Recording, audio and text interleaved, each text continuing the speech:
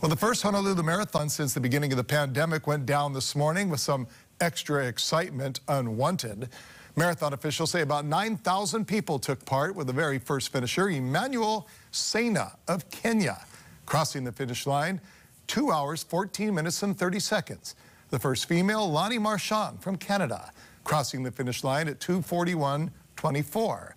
Now, at one point, runners had to be detoured after the report of a suspicious package on Kalani'anaole Highway. It was near Nenui Street. Well, the HPD bomb squad came, they addressed the situation, determined it was not a threat, and the all clear was given a short while later.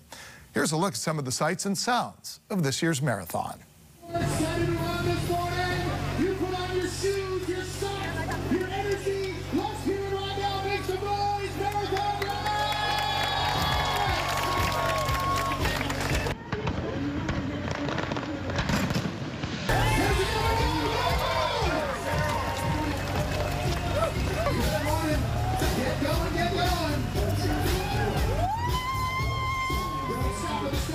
We're so proud to put the race on this year.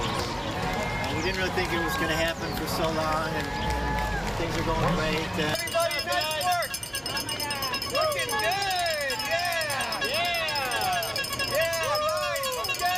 And incredible courage out there on the course. The hills, it rained, it was windy. I think it's humid out there a little too.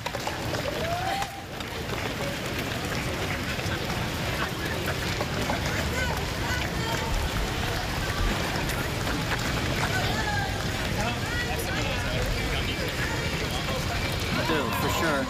And Emmanuel Sena with a winning performance, but a courageous performance. By himself, 2 hours, 14 minutes, and 32 seconds. With a winning time of 2 hours, 41 minutes, and 25 seconds from Canada, Lonnie Marchand.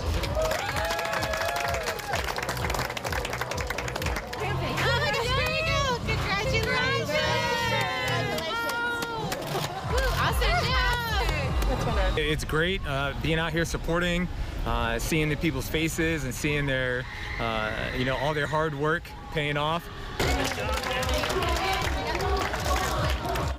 Fantastic. Congrats to all.